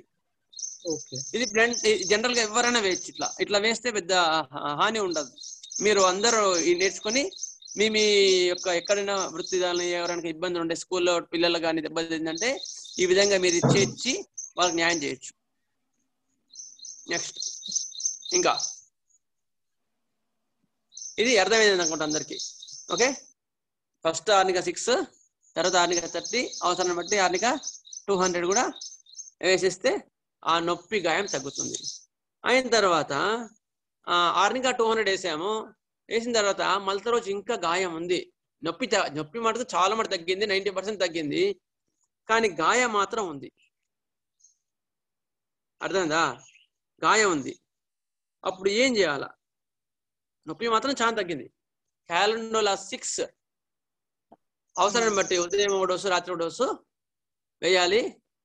ఆయన తగ్గిన తర్వాత అంటే ఆర్నిక 200 వేసిన రోజు కాకుండా మిగతా రోజుల్లో క్యాలెండోలా 6 వేయచ్చు. క్యాలెండోలా 6 ఏం చేస్తుంది? ఆ హీలింగ్ ని ఫర్దర్ గా ఇంప్రూవ్మెంట్ చేసి తగ్గిస్తుంది. ఇది జనరల్ గా ఇచ్చే ట్రీట్మెంట్. ఎవరికైనా సరే దాన్ని బట్టి ఎక్కువ మటుకు ఇవ్వచ్చు. అయిన తర్వాత ఒకవేళ ఎప్పుడో దెబ్బ తగిలింది, ఈకేఆర్ ఎగ్జాంపుల్ చెప్తున్నమాట. వాడికి ఒకరికి యాక్సిడెంట్ అయిందంట, బస్సులో వెళ్తుంటే యాక్సిడెంట్ అయిందంట. యాక్సిడెంట్ అయితే అప్పుడు వీటికి దెబ్బ తగలలే, కానీ అప్పటి నుంచి రాత్రి నిద్రలో ఉలిక్కి పడతా ఉన్నాడు. అంటే ఆ భయముద్ర వాళ్ళ లోపల ఉండిపోయింది. ఉలిక్కి పడుతుండు, అమ్మో అంటుండు నిద్రలోనే. అప్పుడు వారికి ఆర్నిక 200 ఒక డోస్ వస్తే వాడికి ఆ మెంటల్ పెయిన్ లో ఉండే డిసీజ్ ని, అంటే వాడి ఫిజికల్ పెయిన్ లో టచ్ కాలే యాక్సిడెంట్, మెంటల్ పెయిన్ లో మాత్రం వాడికి యాక్సిడెంట్ అయింది. మెంటల్ పెయిన్ లో యాక్సిడెంట్ అయింది, ఫిజికల్ పెయిన్ లో కాలేదు. అప్పుడు వాళ్ళకి ఆర్నిక 200 ఒక డోస్ ఇస్తే మెంటల్ పెయిన్ లో ఉండే యాక్సిడెంట్ ని ఆ యొక్క గాయాన్ని తీసేస్తుంది. అప్పుడు 6లో 30 పనిచేయవు. ఎందుకు? ఇక్కడ ఫిజికల్ బాడీ టచ్ కాలే. అర్థమైందా? అందుకని మీకు డిఫరెన్షియేషన్ కోసం చెప్తున్నా పాయింట్. పొటెన్సీ ఎట్లా అంటే హయ్యర్ ప్లేన్స్ పోయే కొద్దీ పొటెన్సీ కూడా హయ్యర్ ప్లేన్ టచ్ అయ్యేటట్టుగా ఉండాలి. అప్పుడు ఆర్నిక 200 ఒక డోస్ ఇస్తే అది సెట్ చేస్తుంది. ఓకేనా? నెక్స్ట్ అయిన తర్వాత ఎప్పుడో ఒక 1 year బ్యాక్ దెబ్బ తగిలింది. ఇంకో సంఘటన చెప్తున్నా. ఒక 1 year బ్యాక్ దెబ్బ తగిలింది, కానీ ఇప్పటికి కూడా ఆ దెబ్బ తగిలిన పార్ట్ మాత్రం ముట్టుకుంటే నొప్పి లేస్తూనే ఉంది, ఇంకా లేస్తుంది. ఎందుకు? అప్పుడు ప్రాపర్ ట్రీట్మెంట్ జరగలేదు. అప్పుడు ప్రాపర్ ట్రీట్మెంట్ జరగక అప్పుడు అది పెయిన్ కిల్లర్స్ యాంటీబయాటిక్స్ వాడిండు. అప్పుడు వాడికి దెబ్బ తగ్గిపోయింది, కానీ ఆ పార్ట్ మాత్రం ముట్టుకుంటే ఇంకా నొప్పి ఉంది. 1 year అయింది కదా, అప్పుడు అవసరాన్ని బట్టి 200 ఒక డోస్ వేయాలా. తగ్గపోతే 200 వేసి 1 week తర్వాత 10 days తర్వాత తగ్గలేదనుకో ఆర్నిక అమౌంట్ 1 వేయచ్చు. ఎందుకు? ఇక్కడ చాలా డిలే అయింది. డిలే కావడం వల్ల వ్యాధి స్థిరపడిపోయింది. అప్పుడు 200 ఇచ్చి తగ్గితేనే ఓకే, తగ్గకపోతే 1 ఒక డోస్ ఇస్తే తగ్గిపోతుంది. ఓకే, ఇది కూడా అప్డేట్ మీరు నెక్స్ట్ మీరు పంపించే నోట్స్ లో ఇది కూడా అప్డేట్ చేసుకోవాలి. అయిన తర్వాత ఇది విషయం. అయిన తర్వాత ఒకవేళ దెబ్బ ఇచ్చినా తగ్గింది కానీ పరిపూర్ణంగా తగ్గలేదు, కంప్లీట్ గా తగ్గలేదు. అది ఆర్నిక 30 ఇచ్చినాం, 200 ఇచ్చినాం, 1 కూడా ఇచ్చినాం, 1 month అయింది ఇంకా తగ్గలేదు. అంటే దెబ్బ తగ్గిపోయింది, దెబ్బ తాలూకు రిమైనింగ్స్ ఉంటాయి చూసినవా, ముట్టుకుంటే నొప్పి కానీ లేకపోతే ఇంకా మానలేస్తారనడం కానీ, అవన్నీ ఎందుకు తగ్గట్లేదు అంటే కాన్స్టిట్యూషనల్ గా కొన్ని డిఫెక్ట్స్ అనేవి మ్యాథమెటిక్ పరంగా అబ్స్ట్రక్షన్స్ ఉన్నాయని గుర్తుపెట్టుకోవాలి. అది ఫస్ట్ ఎయిడ్ కిందకి రాదు, కానీ ఒక మీకు పాయింట్ మైండ్ లో ఉండే అందరు ఎక్స్పీరియన్స్ వాళ్ళే ఉన్నారనుకో చెప్తున్నా. అయిన తర్వాత ఒకవేళ ఫర్దర్ గా ఇంకా తగ్గలేదు అంటే అప్పుడు you have to go for constitutional remedy 1 dose. Constitutional drug 1 dose ఇచ్చినప్పుడు అది మ్యాజమ్ ని కానీ కట్ చేస్తుంది, కాన్స్టిట్యూషనల్ డిఫెక్ట్స్ కూడా క్లియర్ చేసి అప్పుడు ఆ గాయం మొత్తం కూడా తగ్గిపోతుంది.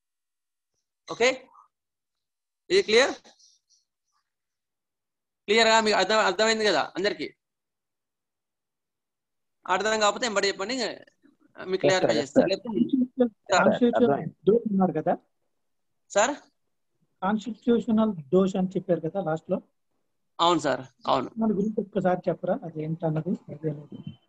అయితే ఒక బైక్ మీద వెళ్తున్నప్పుడు కానీ ఒక కార్లో వెళ్తున్నప్పుడు కానీ అందరికీ దెబ్బలు తగలవు, కొందరికి మాత్రమే కొన్ని ప్లేస్లోనే దెబ్బలు తగులుతాయి. ఎందుకు? Because there constitution attracted towards that injury, towards that site. వాళ్ళ ఎమోషన్స్ ని బట్టి దాన్ని బట్టి అక్కడ ఇంజురీ జరుగుతుంది అనమాట. అంటే ఇది మొత్తం 90% మనకు ఫిజికల్ గా కనిపించినా మన కాన్స్టిట్యూషన్ కూడా అట్రాక్ట్ అవుతుంది. కొందరికి కింద పడితే అసలు దెబ్బ తగలవు, మరి కొందరికి ఒకటే ప్లేస్ లో వారికి దెబ్బ ఇక్కడ తగిలి ఉంటుంది, కానీ లోపల మాత్రం దెబ్బ ఇక్కడ తగిలి ఉంటుంది. ఎందుకు అంటే the constitution will attract the diseases at that same spot. కొందరు చూడండి, గమనించండి, వాడికి ఎప్పుడు దెబ్బ తగిలినా లెఫ్ట్ సైడ్ దెబ్బ తగులుతుంది. అంటే మీకు ఎగ్జాంపుల్ చెప్తున్నా, వాడికి నూనె కాలింది అనుకో లెఫ్ట్ సైడే కాలుతుంది నూనె. వాడు ఫ్రాక్చర్ అయింది అనుకో లెఫ్ట్ లెక్కే పడుతుంది. ఎందుకు? 2 కాళ్ళు కింద పడ్డా కదా, లెఫ్ట్ కాలు ఎందుకు ఎరగాలి అంటే that is constitutional defects will present inside the body. అటువంటి కేసెస్ లో మనకు ఆర్నిక ట్రీట్మెంట్ తో ఫర్దర్ గా తగ్గదనమాట. అప్పుడు కాన్స్టిట్యూషనల్ డిఫెక్ట్స్ ని క్లియర్ చేయడానికి మనం ఏం చేయాలి? కాన్స్టిట్యూషనల్ డ్రగ్ ఇచ్చినప్పుడు ఆ కాన్స్టిట్యూషనల్ డ్రగ్ ఆ యొక్క డిఫెక్ట్స్ ని క్లియర్ చేస్తే అప్పుడు పరిపూర్ణంగా వైద్యం జరుగుతుంది. Okay, will finish it now. Next రక్తస్రావం అయిపోయింది. అయిన తర్వాత క్యాలెండర్లో 6 చేసాం, దెబ్బ ఫర్దర్ తగ్గింది, అవసరాన్ని బట్టి 200 కూడా ఇచ్చాం, ఇది తగ్గిపోయింది. హెడ్డింగ్స్ పెట్టుకోండి సార్, ఇప్పుడు నేను చెప్తాను, హెడ్డింగ్స్ పెట్టుకోండి. యాంటీసెప్టిక్ ట్రీట్మెంట్ అయిపోయిందా? యాంటీసెప్టిక్ ట్రీట్మెంట్ అయిపోయింది కదా, హైపరికం 1 వరకు అయిపోయింది. నెక్స్ట్ గాయములకు పైపుతో చెప్పినావా, క్యాలెండర్లా పూయాలని చెప్పినావా మీకు? చెప్పారు సార్. చీము ఉంటే ఎగ్నిషా పూయాలని చెప్పినాం కదా నోట్లో. Next internal treatment. Internal treatment లో హైపేరిక్ అని చెప్పుకున్నాం మనం. నెక్స్ట్ యాంటీసెప్టిక్ ట్రీట్మెంట్ తర్వాత ట్రీట్మెంట్ ఫర్ ఇంజురీ అని రాసుకోండి. Internal treatment for injury headings చెప్తున్నా మీకు. మళ్ళీ నోట్స్ షేర్ చేస్తా, మళ్ళీ మీరు ఫర్దర్ గా నీట్ గా ప్రిపేర్ చేసి పెట్టండి నోట్స్ ని. ఇంటర్నల్ ట్రీట్మెంట్ ఫర్ ఇంజురీ, లోపలి దెబ్బలకి లోపలి వైద్యం. ఓకే. అయితే చిన్నగా ఉన్న గాయాలకి ఇంజురీ, స్మాల్ ఇంజురీస్ అని పెట్టుకోండి. A small injuries. Small injuries arnica 6 చేస్తే ఒక 2 రోజులు తగ్గిపోతుంది. గీసుకుపోయింది అనుకో, లేకపోతే ఏదైనా చిన్న దెబ్బ జరిగింది అనుకో, ఆర్నికా 6 1-2 days వేస్తే క్లియర్ అయిపోతుంది. 30 ఇవ్వాల్సిన అవసరం కూడా పడదు. Small injuries. Next moderate injuries. మధ్యస్థ గాయములు. ఇందులో అవసరం అంటే 6 పొటెన్సీ 1-2 days తర్వాత అవసరం బట్టి 30 కూడా, ఇంతకుముందు మనం చెప్పుకున్న 30 కానీ, అవసరం ఉంటే ఇంకా 200 కానీ ఇవ్వచ్చు. ఓకే. ఇది మళ్ళీ మీకు నోట్ షేర్ చేస్తే తర్వాత ఫర్దర్ గా మీరు చేసుకోండి. 6, 30, 200 అని పెట్టుకోండి కావాలంటే. Arnica 6 1 and 2 days, third day arnica 30, fourth day or fifth day arnica 30, sixth day or seventh day arnica 200. ఇది రఫ్ గా చెప్తున్నా, తర్వాత మీరు ఫర్దర్ నోట్స్ అన్ని చూసి చేసుకోండి. నెక్స్ట్ ఇవి అయిపోయింది. ఓకే. 7th డే వరకు కూడా మనం ఆర్నికా 200 ఇచ్చాం. అయిన తర్వాత ఇంకా మేజర్ ఇంజరీస్, బిగ్ ఇంజరీస్ అని పెట్టుకోండి. Next heading, third heading big injuries. Big injuries లో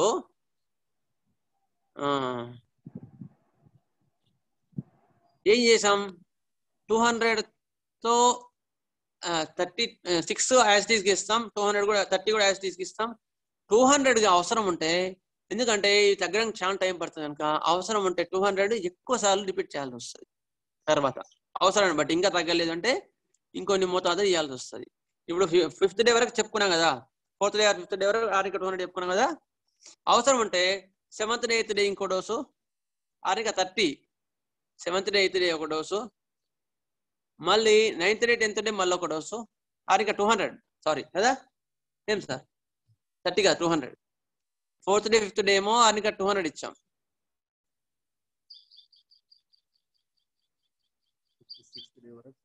200 ఇచ్చాం. మళ్ళీ 9th 10th డే మళ్ళీ అవసరం ఉంటే 200 ఇంకో డోస్ ఇద్దాం. ఎందుకు? ఇంజరీ తగ్గలేదు ఇంకా. అయిన తర్వాత ఇక్కడ ఏం చేద్దాం? ఆర్నికా 200 ఇవ్వని రోజు ఉంటుంది కదా, ఆర్నికా 200 ఇవ్వని రోజు రాసుకోండి. ఆర్నికా 200 ఇవ్వని రోజు క్యాలెండులా 6 ఉదయం మధ్యాహ్నం రాత్రి ఇద్దాం. క్యాలెండులా 6ని ఉదయం మధ్యాహ్నం రాత్రి ఇద్దాం. అదేం చేస్తుంది? హీలింగ్ ని ఫాస్ట్ చేస్తుంది. ఓకేనా? అర్థమైందా? అయిన తర్వాత మెంటల్, నెక్స్ట్ ఇప్పుడు ఈ హెడ్డింగ్స్ అయిపోయినాయి కదా, క్లియరా? ఏం సార్?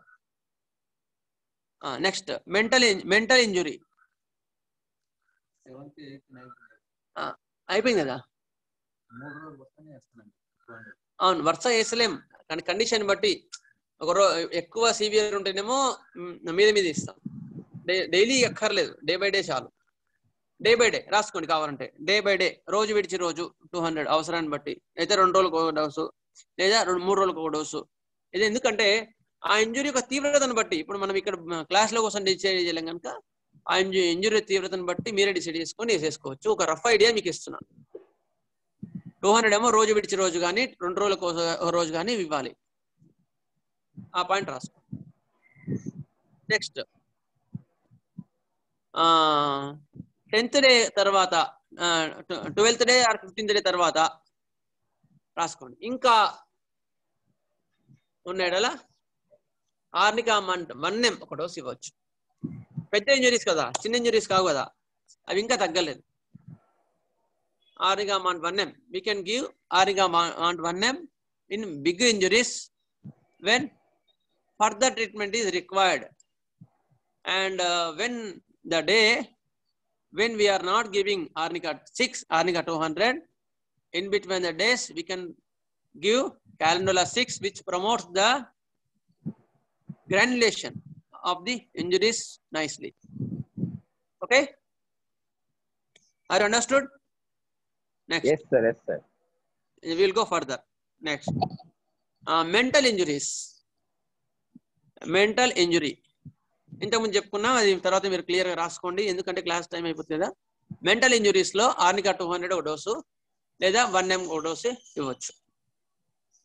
200 కానీ 1M కానీ ఇవ్వచ్చు. మెంటల్ ఇంజురీస్ రాసుకోండి. Mental injury are shock. తర్వాత ఏం చేయాలని మళ్ళీ మీకు చెప్తాను. నెక్స్ట్ అయిన తర్వాత long standing injuries long standing complications. Injuries, long-standing complications. In the injuries, maybe physical injury was cured, but the remnants are still present. దెబ్బ మొత్తం తగ్గినా కూడా దాని యొక్క ప్రభావం ఇంకా ఉంది.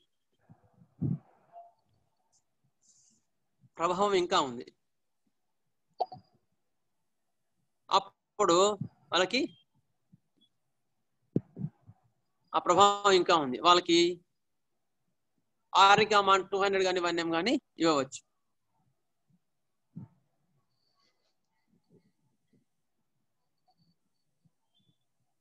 నెక్స్ట్ ఇంకో heading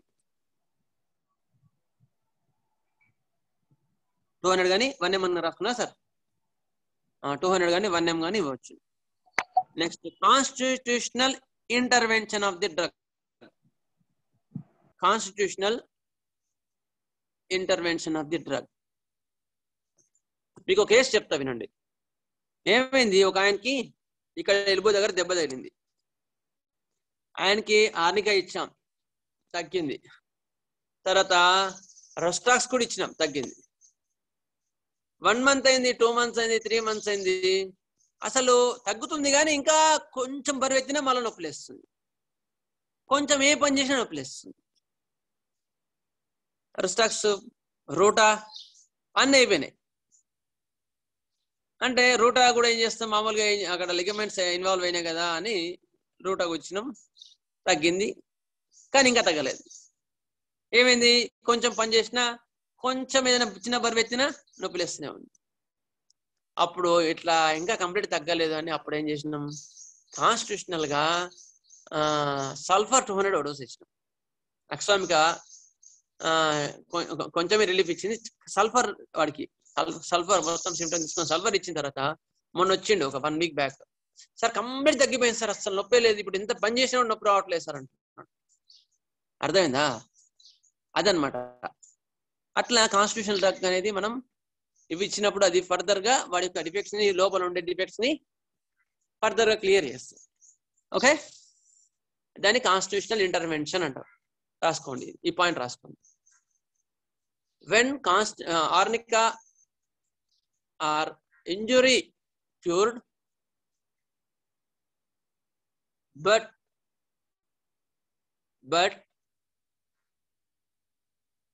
some remnants are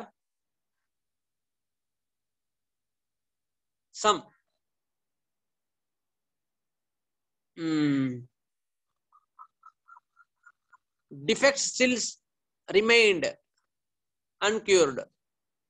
Some defects remained uncured. At that time, you have to take his clear case sheet. You have to take clear case sheet. Then prescribe a constitutional remedy.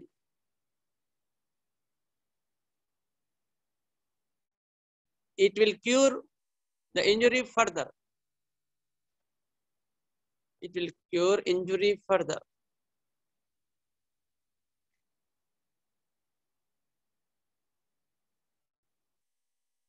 నేను బుజ్జిగారి దగ్గర చదువుకున్నప్పుడు ఒక case చెప్పారు. Srikakulam GSR మూర్తి గారు master గారు ఉన్నారు కదా, ఆయన కేసులో ఒక ఇంజురీ కేసులో ఆరిగా ఇచ్చిన ఫర్దర్ తగ్గకపోతే బ్యూఫోర్ 6 కాన్స్టిట్యూషనల్ గా 6 ఒక 5-6 మోతాదులు ఇచ్చేవరకు తగ్గిపోయింది సార్ అని చెప్పారండి. బ్యూఫోర్ 6 జిఎస్ఆర్ మూర్తి గారు ఇచ్చేవారంట, ఇచ్చినారంట ఒక కేసులో. ఇస్తే ఫర్దర్ గా మొత్తం తగ్గిపోయింది. అదనమాట కాన్స్టిట్యూషనల్ ఇంటర్వెన్షన్ అంటే. అది ఇచ్చినప్పుడు దానికి పరిపూర్ణంగా తగ్గిపోతుంది. అర్థమైందా? ఓకేనా? అంటే అందరికి సెల్ఫ్ ఇండికేట్ అవుతుందని చెప్పలేం, వాళ్ళని బట్టి ఇయ్యాలా? కాన్స్టిట్యూషనల్ రెమెడీ అక్కడ నేను అన్నది సల్ఫర్ అని కాదు. సల్ఫర్ మీకు కేసు చెప్పిన అంతే, మీకు అర్థం కానికి ఒక కేసు చెప్పిన. ఇంతకుముందు అడిగినారు కదా, అందుకని వాళ్ళ కాన్స్టిట్యూషన్ పల్స్టిల్ అయితే పల్స్టిల్ ఇవ్వాలి, తూజ అయితే తూజ ఇవ్వాలి, బెలూన్ అయితే బెలూన్ ఇవ్వాలి, నాట్రమర్ అయితే నాట్రమర్ ఇవ్వాలి. అంతేగాని సల్ఫర్ అని కాదు. Okay, constitutional remedy better. Constitutional remedy better. అన్నిటికి సల్ఫర్ ఇచ్చుకుంటూ పోతే అట్లా కాదు. ఎప్పుడైనా సరే కాన్స్టిట్యూషనల్ రెమెడీ ఇచ్చినప్పుడు అది ఫర్దర్ గా క్లియర్ చేస్తుంది. ఓకేనా? కేస్ టేకింగ్ చేసినప్పుడు సిమ్టమ్స్ బట్టి డిసైడ్ అవుతుంది. అంతే, ఎగ్జాక్ట్లీ అంతే. Next you will go further. Next now I will take some of the incidents or some remedies I will take. ఇప్పుడు ఇంజురీస్ అయిపోయింది కదా సార్. ఇంజురీస్ అయిపోయిన తర్వాత బెనుకులు స్ప్రెయిన్స్ తీసుకుంటా, చెప్తాను. స్ప్రెయిన్స్ హెడ్డింగ్ పెట్టుకోండి. స్ప్రెయిన్స్, బెనుకులు. ఇప్పుడు ఇంజురీస్ మొత్తం అందరికి అర్థమైనట్టేనా సార్? ఇంకేమైనా అర్థం కాకపోతే ఎంబడే చెప్పండి. అర్థమైంది సార్. ఓకే, నెక్స్ట్ ఇంకెవరన్నా వేరే వాళ్ళు? All you understood everyone or any doubts? Last point sir. Hello sir, చెప్పండి.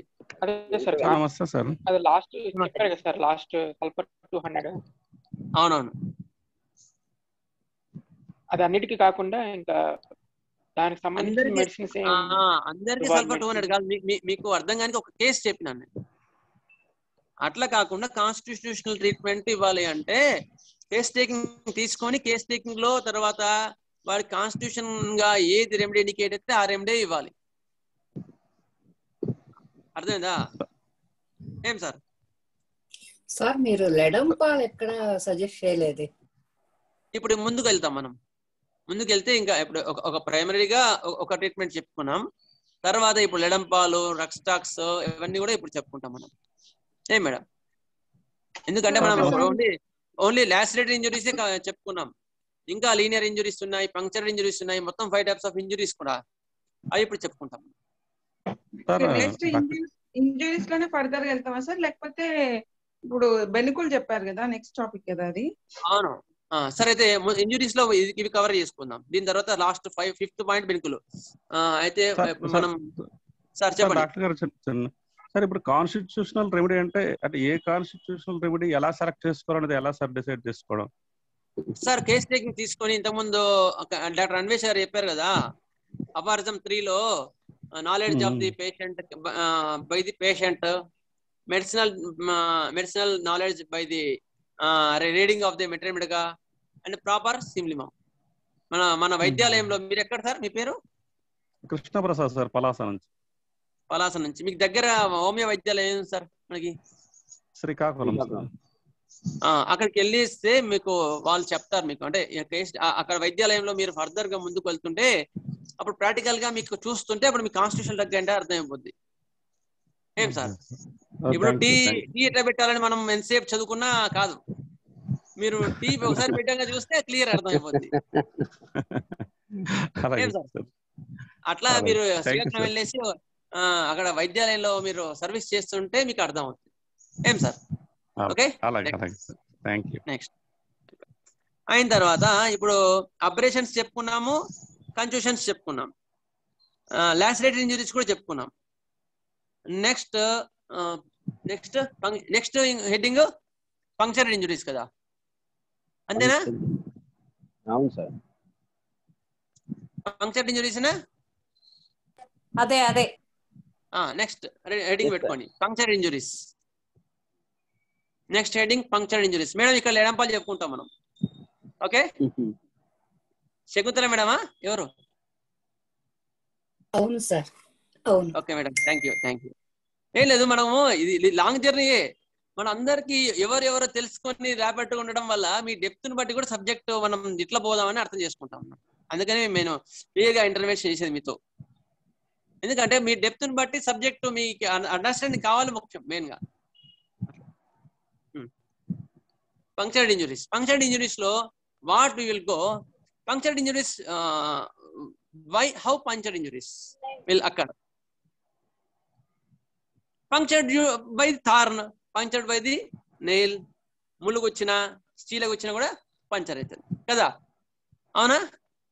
అప్పుడు దాన్ని పంక్చర్డ్ ఇంజురీస్ అంటారు. అప్పుడు ఏమవుతుంది, బయటికి ఇంజురీ మాత్రం పెద్దగా ఉండదు, లోతు మాత్రం ఎక్కువ ఉంటుంది, అవునా లేదా? లోతు చాలా ఎక్కువ ఉంటుంది. అప్పుడు వాటికి మనం ఏం చేయాలి, అప్పుడు ఆర్నిక సరిపోదు. ఎందుకు, అక్కడ బాగా లాగడం కానీ బ్లీడింగ్ ఉంటేనేమో అప్పుడు కూడా పంక్చర్డ్ ఇంజురీస్ లో కూడా బ్లడ్ ఉంటే బ్లీడింగ్ రెమెడీ ఇవ్వాలి, అది కామన్. పైకస్ట్రిల్ మదర్ నించర్ వేయడము, పైకస్ట్రిల్ మదర్ నించర్ ఇవ్వడము, ఎప్పి పౌడర్ ఇవ్వడం, ఇవన్నీ కామన్ అంతవరకు కూడా ట్రీట్మెంట్ లో. దాని తర్వాత ఫర్దర్ గా బాగా లాగడం ఉంటే మీరు అవసరం ఉంటే హైపెరికం వేయచ్చు యాంటీసెప్టిక్ గా. లెడంపాలు కూడా పనిచేస్తాయి, రెండు పనిచేస్తాయి. But hair choice is more లెడంపాల్. ఎందుకు, పంక్చర్ ఇంజరీస్ లో హైపెరికం ఎంత పనిచేస్తుందో లెడంపాల్ కూడా అంత వర్క్ చేస్తుంది. అందుకని మనం ఇక్కడ ఏం చేయాలి, పంక్చర్డ్ ఇంజరీస్ లో లెడంపాల్ 6 ఇంజురీని బట్టి 6 ఒక 5-6 డోసులు అవసరాన్ని బట్టి first day second day same ఆర్నిక లాగానే LEDUM లెడం, PAL పాల్, లెడంపాల్ 6 సేమ్ ఆర్నిక ఎట్లా ఇస్తామో అట్లా సేమ్ ఆర్నిక వలే అని రాసుకోండి. ఆర్నిక వలే అని రాసుకోండి. అంటే మీకు చెప్తాను ఆర్నిక వలే అంటే ఎట్లా అంటే, స్మాల్ ఇంజరీస్ చిన్నవి పంక్చర్డ్ ఇంజరీస్ ఏమో ఆర్నిక 6 తో 2 రోజులు ఇస్తే తగ్గిపోతుంది. మోడరేట్ ఇంజరీస్ లోనేమో ఆర్నిక 6 తర్వాత 30 కూడా ఇవ్వాల్సి వస్తుంది ఫర్దర్ గా ఇంకా అవసరం ఉంటే. మేజర్ ఇంజరీస్ లో అంటే ఎక్కువ మరీ పెద్దగా కుచ్చుకున్నాం అనుకో, అప్పుడు మధ్యన ఫర్దర్ గా లెడంపాల్ 200 కానీ 1M కానీ కూడా ఇవ్వాల్సి వస్తుంది. ఇవి పంక్చర్డ్ ఇంజరీస్ లో ఇంజరీస్ యొక్క ట్రీట్మెంట్. ఇక్కడ ఎక్స్టర్నల్ అప్లికేషన్ క్యాలెండర్ మదర్ టించరే, అది కూడా తక్కువ పడుతుంది. ఎందుకంటే ఎక్స్టర్నల్ ఇంజరీ చిన్నగా ఉంటుంది, బట్ డీప్ ఇంజరీ చాలా పెద్దగా ఉంటుంది. ఓకే, అర్థమైందా అందరికి మేడం? ఇక్కడ పంక్చర్డ్ ఇంజరీస్ అర్థమైందా? ఇంకా చెప్పమంటారు ఒకసారి? తెలుగులో ఏమంటారు sir punctured injuries? Punctured injury మొనదేలిన వస్తువులచే చేయబడిన గాయములు. మొనతేలిన వస్తువులచే జరుగు గాయములు అంటే పిన్నులు కానీ లేదంటే ముళ్ళు కానీ. ఎగ్జాక్ట్లీ, స్టాపిల్ పిన్స్ ఉంటాయి. మొనతేలిన వస్తువులచే బ్రాకెట్ రాసుకోండి కావాలంటే, సూదులు, పిన్నులు, ఇవన్నీ కూడా. ఎక్స్టర్నల్ గా ఇచ్చే మెడిసిన్ గురించి ఒక్కసారి రిపీట్ చేయరా సార్? ఎక్స్టర్నల్ ఎమర్జెన్సీ గాయాలు కదా. External application first heading. External application పైపూత. ఏ ఇంజురీకైనా ముందు పైపూత చదువుకున్నాం. పైపూత, క్యాలెండులా మదర్ టించర్, ఎందుకంటే FP6X పౌడర్ పోదు లోపలికి ఎక్కువ, అందుకని క్యాలెండులా మదర్ టించరే ఇవ్వండి. Calendula mother tincture sir, calendula mother tincture చాలా మండుతుంది సార్ వేస్తే. సార్ అందులో ఎక్స్టర్నల్ ఉంటుంది సార్, ఎక్స్టర్నల్ ఇంటర్నల్ రెండు ఉంటాయి. ఎక్స్టర్నల్ అంత మండదు, అట్లా అది తీసుకోండి మీరు కావాలంటే. ఓకే, అయితే ఇందులో ఫస్ట్ ఇవి కామన్, మీరు కావాలంటే ఒక హెడ్డింగ్ పెట్టుకోండి. ఆఫ్టర్ ముందు రక్తస్రావం ఆగిన తర్వాత అని పెట్టుకోండి. రక్తస్రావం ఆపవలెను. Stop bleeding first. ఎందుకనేది ఎట్లా చేయాలని మనం రాసుకున్నాం, ఆల్రెడీ మనం రాసుకున్నాం, మళ్ళీ రాయాల్సిన అవసరం లేదు. Next పైపోత calendar mother tincture పైపోత. Next next పైలండోలప్ అయిపోతున్న తర్వాత internal medicine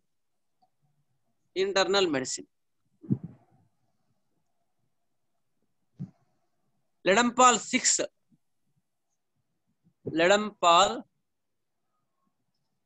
6 5 to 6 doses. First day 1 5 to 6 doses. Day 1 5 to 6 doses.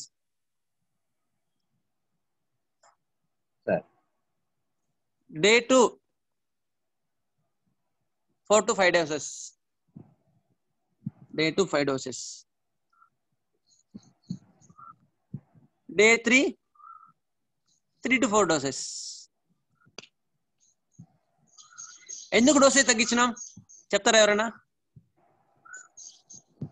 Injury improve అయింది, ఇంజురీ తగ్గింది, రిపిటేషన్ అంత అవసరం పడట్లేదు అని కదా. అట్లా అందుకని ఫస్ట్ డోస్ కన్నా తర్వాత డోస్ కి అంత ఫస్ట్ మీద అంత ఎందుకు అప్పుడు ఇంటెన్సిటీ ఎక్కువ ఉంది, అందుకని మనం ఎక్కువ డోసులు ఇవ్వాల్సి వచ్చింది. ఇప్పుడు ఇంటెన్సిటీ అంత లేదు, అందుకని అంత రిపిటేషన్ అవసరం లేదు. ఓకే, మీరు నెక్స్ట్ ఒకవేళ ఇది చిన్న గాయంలో ఈ వైద్యం సరిపోతుంది. ఓకే, చిన్న గాయాలలో ఈ వైద్యం సరిపోతుంది. అవసరం అనుకుంటే లెడంపాల్ 30 ఇంకో డోస్ ఇవ్వచ్చు. 4th డే డే 4 లెడంపాల్ 30 ఒక డోస్ ఇచ్చేస్తే ఫర్దర్ గా మొత్తం క్లియర్ అయిపోతుంది, ఇంకా ఉండదు.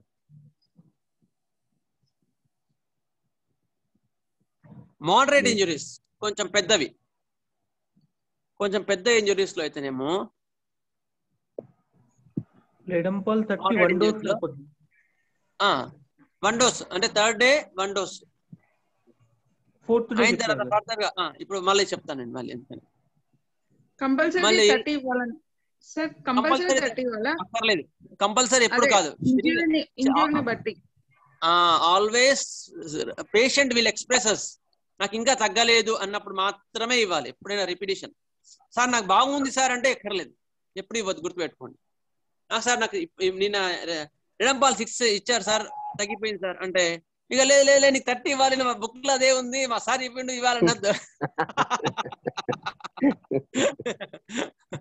అట్లా అన్నమాట. అందుకని దాన్ని బట్టి ఫర్దర్ గా ముందుకు పోండి.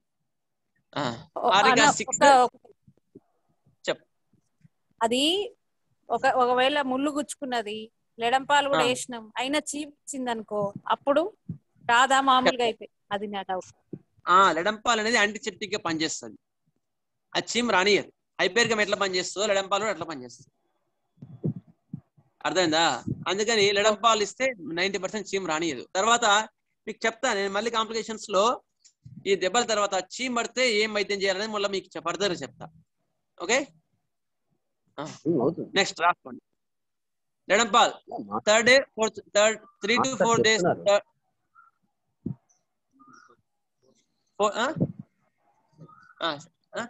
First day 5-6 doses sir, second day 4-5 doses sir, third day 3-4 doses, fourth day if needed 31 dose. Exactly అయిన తర్వాత 5th డే 6th డే అవసరాన్ని బట్టి మళ్ళీ ఇంకో డోస్ ఇవ్వచ్చు.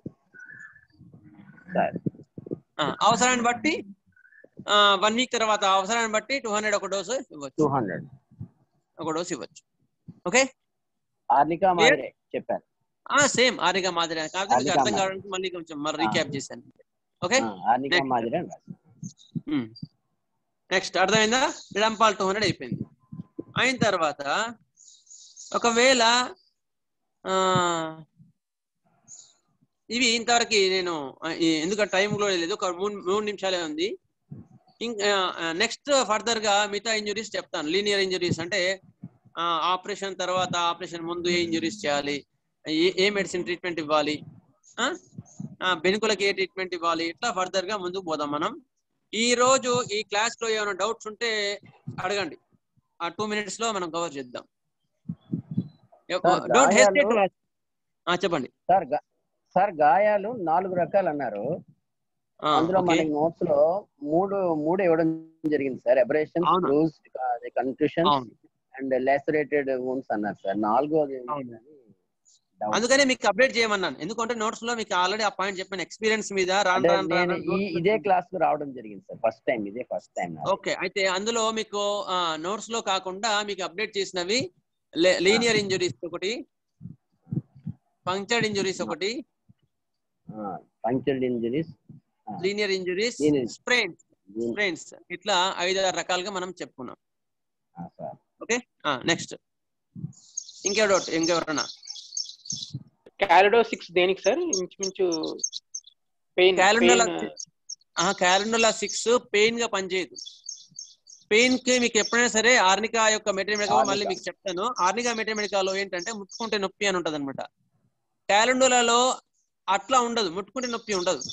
క్యాలెండోలా ఎంతసేపటికైనా గ్రాన్యుయేషన్, నొప్పికి కొంతవరకే పనిచేస్తుంది, ఒక 20-30%. కానీ ఆ ఇంజురీ తగ్గడానికి దానికి సంబంధించిన మెడిసిన్ మొత్తం క్యాలెండోలా వర్క్ చేస్తుంది. అర్థమైందా? అందుకని గాయాన్ని మానుపుతుంది. Correct, exactly. అందుకని మనం క్యాలెండోలా ఇస్తాం అన్నమాట. ఓకేనా సార్? ఏం పేరు సార్ మీ పేరు? మేము సొంతంగా వాడి నేర్చుకున్నాం సార్, ఇందులో రాకుండా. సార్ అందుకనే అంటున్నాను, అందుకని ఫస్ట్ క్లాస్ లో మీకు చెప్పాము, అందుకనే మీకు ఆ మాట. నెక్స్ట్ ఇంకా మా ఇంట్లో ముందు నుండి ఉంటుంది సార్, మా డాక్టర్ గారు చెప్పినప్పుడు ఉంటుంది, అదే వాడుతూ అలా నేర్చుకున్నాం దాంట్లో. ఎగ్జాక్ట్లీ. దీన్ని ఏమంటారు? క్యాలెండర్ అని ఏమంటారు? అలం నల్ల అలం అంటారు దాన్ని, అదే నల్ల అలం అని వాడుకోవచ్చు అండి. నెక్స్ట్ ఇంకేమైనా డౌట్స్? Any doubts madam? తుప్పు పట్టిన వస్తువులు అప్పుడు హైపర్కమ్ అన్నారు. అవును. మరి ఈ సూది అవి ఉన్నప్పుడు లెడంపాల్. అవును, సూది అట్లా మొనదేలిన వస్తువులు ఇంజరీస్ కి లెడంపాల్. అవును. అంటే ఇప్పుడు ఆ సూది ఆల్రెడీ తుప్పు పట్టింది గుచ్చుకుంటే హైపరికం వాడాలి. Exactly, nice point, logical point. తుప్పు పడిన వేగు గుచ్చుకుంటే ఏం చేయాలి మరి అంటే, ముందు హైపరికం ఇవ్వాలి మాక్సిమం. హైపరికం ఇచ్చిన తర్వాత, హైపరికం 200 డోస్ ఇచ్చిన తర్వాత నెక్స్ట్ లెడంపాల్ ట్రీట్మెంట్ ఫర్దర్ గా తీసుకోవాలి. ఓకే, ఆ పాయింట్ రాసుకోండి. తుప్పు పట్టిన మేకు వచ్చుకుంటే వైద్యం రాసుకోండి, ఎందుకంటే కరెక్ట్ పాయింట్స్. సారీ 100 ఇవ్వలేదని అనుకుంటాం కదా. తుప్పు పట్టిన మేకు పుచ్చుకున్నప్పుడు వైద్యం, ఎందుకంటే ఆల్మోస్ట్ మేకులు తుప్పు పట్టే ఉంటాయి. ఎవరెవరి ఎక్స్పీరియన్స్ బట్టి వాళ్ళకి షేర్ అవుతుంది. ఫస్ట్ రక్తస్రావం ఆగిన తర్వాత యాంటీసెప్టిక్ ట్రీట్మెంట్ ఇవ్వాలి అని రాసుకోండి. రక్తస్రావం ఆగిన తర్వాత యాంటీసెప్టిక్ ట్రీట్మెంట్ గా హైపరికం 200 డోస్ ఇవ్వాలి. తర్వాత లెడంపాల్ వైద్యం జరగాలి. ఇది రాసుకోండి. Good point, logical point. Next ఇంకేమైనా doubts? Okay, will close the session today. Okay, and ఇంకో చిన్న, నెక్స్ట్ మంగళవారం గురు పూజలు అవుతుంది. నగర కర్నూలు గురు పూజలు ఉంటాయి కనుక ఆదివారం తీసుకోవడానికి మీకు ఏమైనా అభ్యంతరమా? ఓకేనా? నెక్స్ట్ సెషన్ మాత్రం ఆదివారం తీసుకుంటాను. Okay sir, thank you. అందరు ఓకే కదా? ఎందుకంటే గురువారము, అది మంగళవారము గురు పూజలు ఉంటాయి నగర కర్నూలులో. ఆదివారం ఒక్కసారి మాత్రం ఆదివారం తీసుకొని మళ్ళీ నెక్స్ట్ ఎప్పుడైనా మంగళవారమే మన క్లాస్ జరుగుతుంది. ఓకే కదా? ప్రీపోన్ కదండి, ప్రీపోన్ కదా sir? Prepone exact 2 days prepone, మంగళవారం కాకుండా ఆదివారం. స్వస్తి ప్రజాభ్య